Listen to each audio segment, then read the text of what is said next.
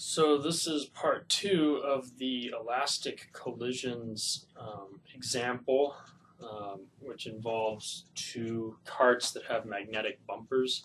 I had to break this into two parts because I simply couldn't finish working it in the 15 minutes that YouTube allots. So I'm going to pick off basically where part one left off.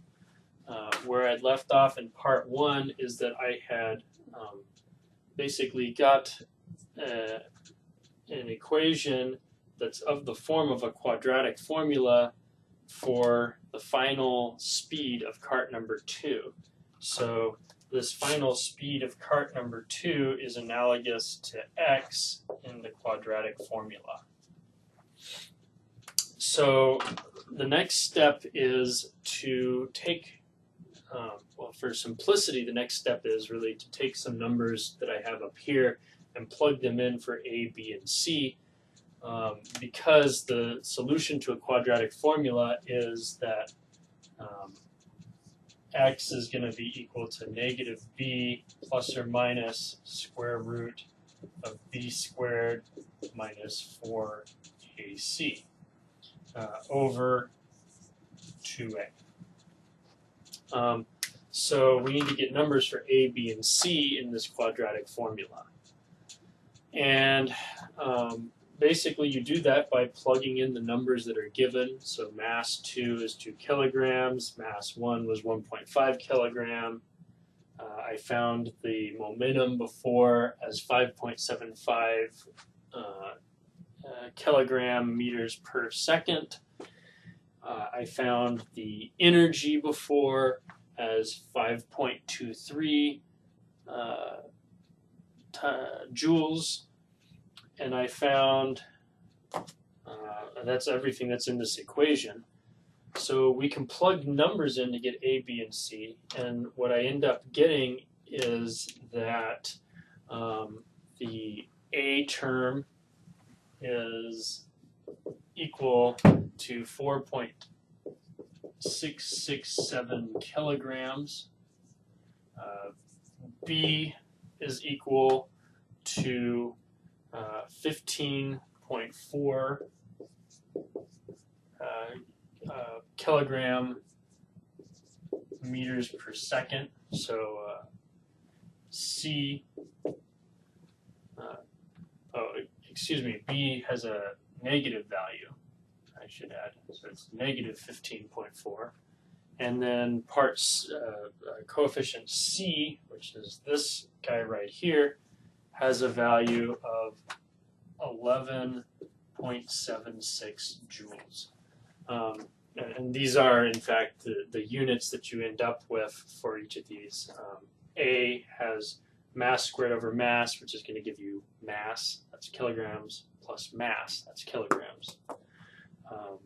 B is 2 times momentum times mass divided by mass, so you should end up with units of momentum, so that's good.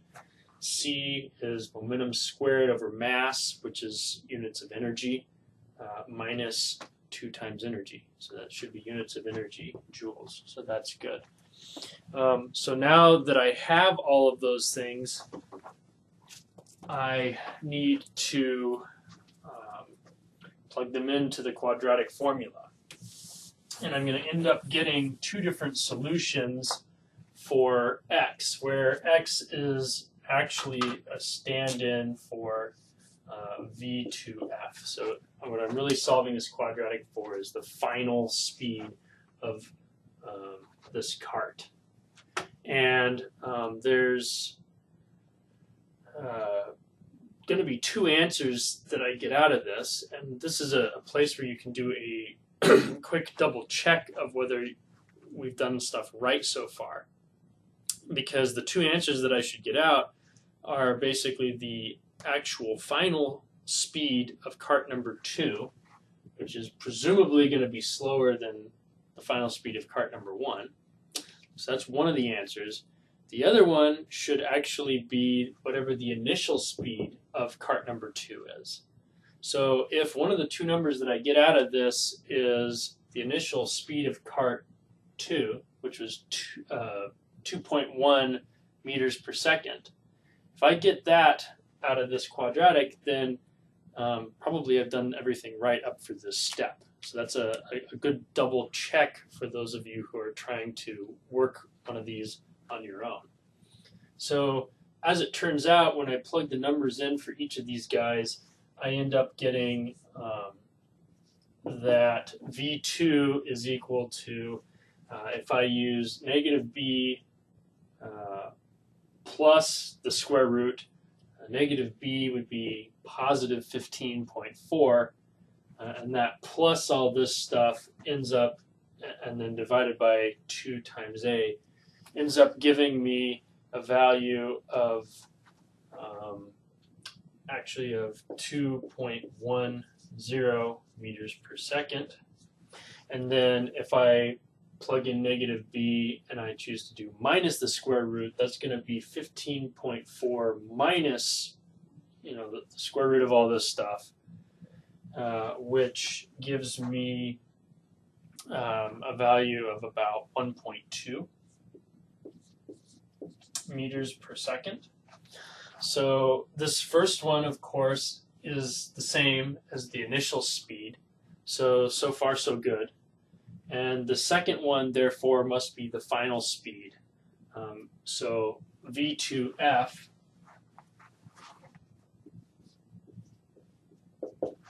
is 1.20 meters per second. So now that I have that, I can go back to the equation that I had found before for V1F in terms of V2F. And basically I need to plug in the momentum that I'd found before, 5.775 kilogram meters per second. Subtract from that the momentum of cart number 2, which is V2F times M2, so the final momentum of cart number 2. And this thing right here would give me the final momentum of cart number 1, so then divide that number by the mass of cart number 1, and I've got the speed for cart number 1. And when I plug all these numbers in, I end up getting V1F is equal to 5.775 kilogram meters per second minus, so M2 is 2 kilograms. So minus 2.00 kilograms times the speed that we just found for the final speed of cart number 2, so times 1.20 meters per second. And then all of that divided by mass of cart number 1, which is 1.50 kilograms.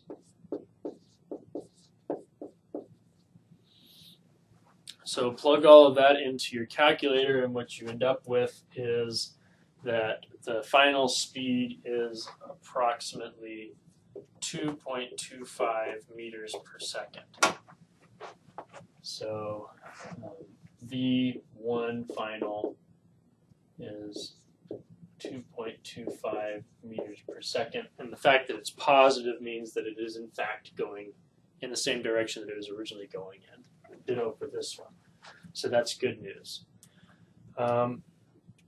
Because we would expect for this cart to speed up if it was crashed into from behind by this cart here without there being any braking force, any like brakes slowing it down. So at this point I've solved for both the final speeds of cart 2 and cart 1, and so I'm basically done, but there's one thing you can do to further double check your work and make extra sure that you've done it right, which is to go ahead and calculate what is the final momentum and what is the final kinetic energy of this system, and make sure that it's still equal to these two initial values. If you get the same number as you got for the initial values in both cases for these two final speeds, then probably you've done everything right. So our little double check says that P final should be M1 V1 final plus M2 V2 final.